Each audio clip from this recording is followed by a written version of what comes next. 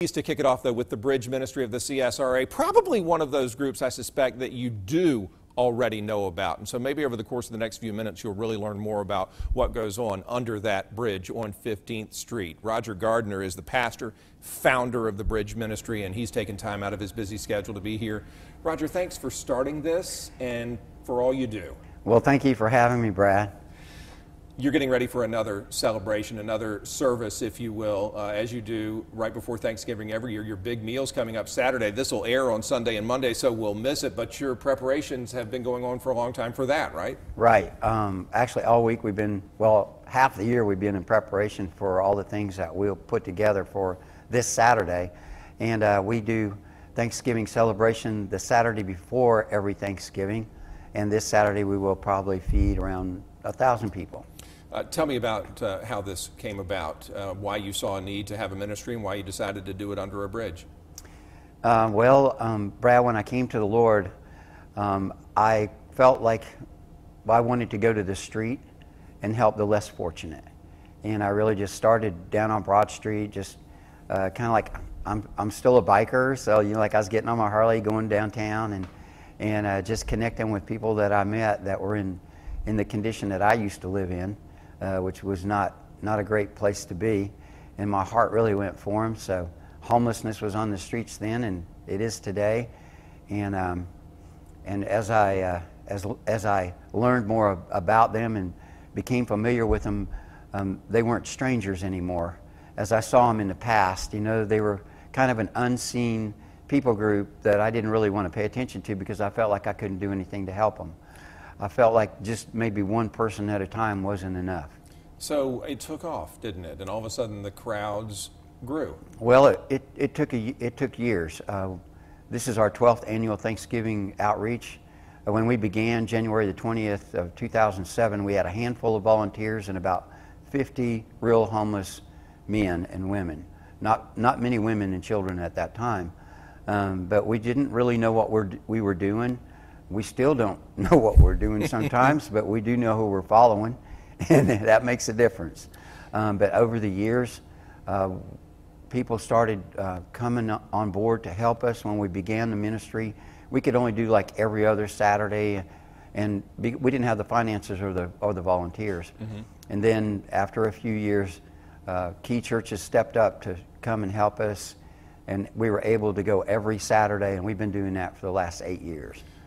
Is it like a church service with a meal included? Actually, it's very much a church service. The first thing we do is feed, because if they fall asleep, I can blame it on the food instead of the sermon.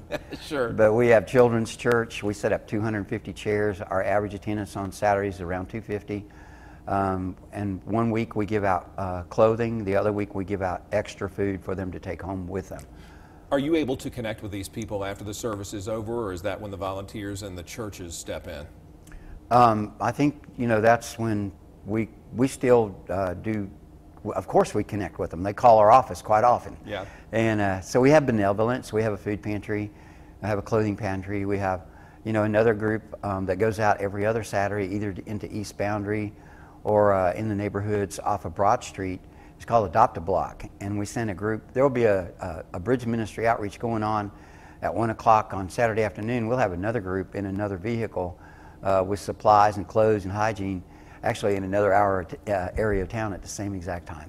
What's a homeless person look like? Who are they? They're beautiful.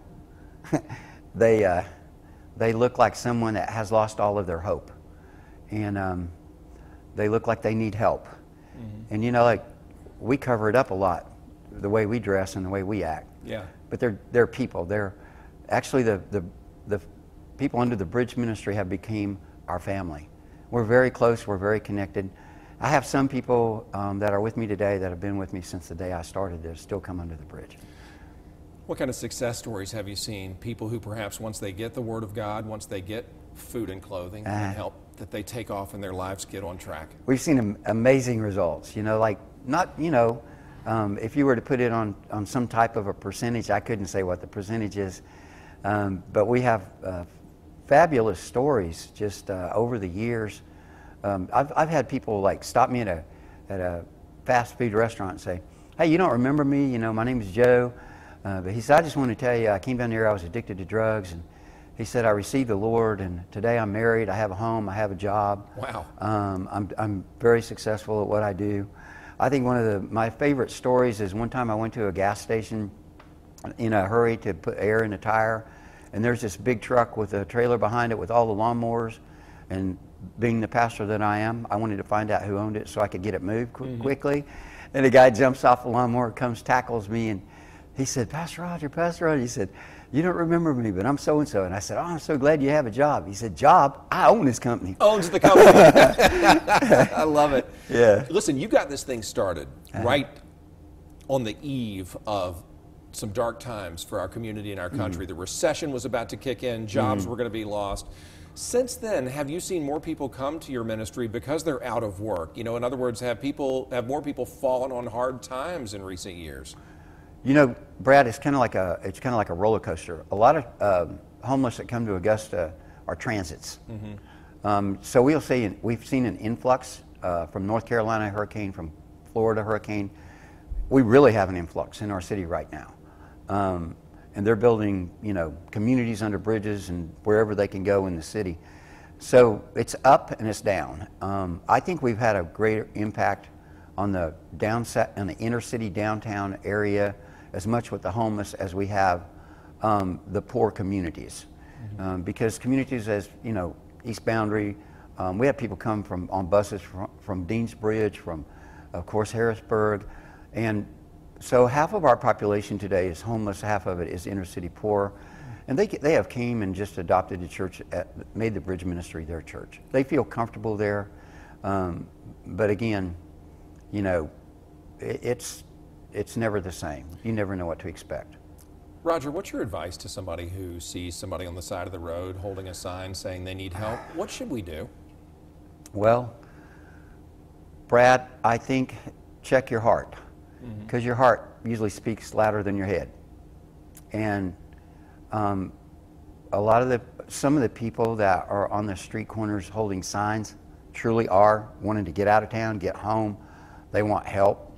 And then there's those ones that are just working the system. Sure. And so I would just say, check your heart. And you can tell a little bit, is this real or is this not? If you hand someone money, if they're right, they're going to be so thankful.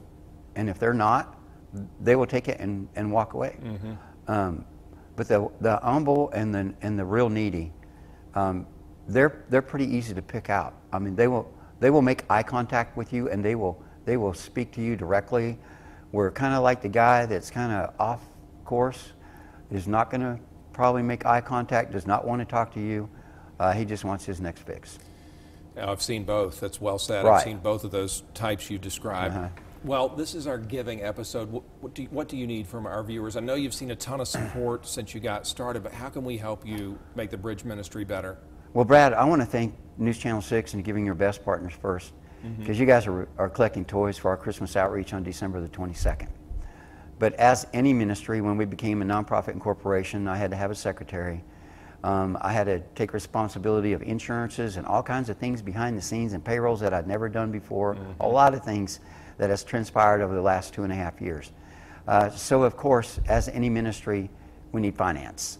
And on the other hand, on December the 1st, all next year, all the way to Thanksgiving 19, we're there every Saturday, and we need volunteers. And we need volunteers that can come with groups and would call us in advance and let us know that they're coming, because it takes about 40 volunteers on site every Saturday to be able to complete what we need. We have 25 to 30 kids every Saturday. We have a section for the kids.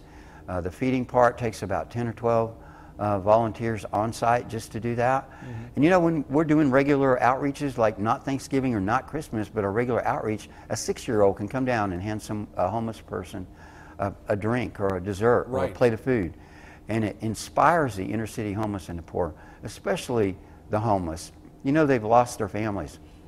And Brad, a lot of people don't realize it, but in the condition they're in, sometimes making eye contact, shaking their hand, and speaking a kind word just makes a huge difference in their life. Because if you look at it the way that we see our relationship with God, those are the things that we want. We want to hear his voice. We want him to touch us, right? Absolutely. We want the same things that they want. And if we can give it to them in the natural, it's easier for them to receive it in the spiritual realm. Pastor Roger Gardner, thank you for helping our homeless, our inner city, our poor. We appreciate everything the Bridge Ministry does, and I know that a lot of people are going to want to support you. Thank you so much, Brad. Absolutely. If you can help, you heard the pastor mention it, time, resources, they will take anything. You can get in touch with the Bridge Ministry of the CSRA. There's their website, there's their address, and there is their phone number. Think about them, won't you, prayerfully as you consider your giving, both now and year round. When we come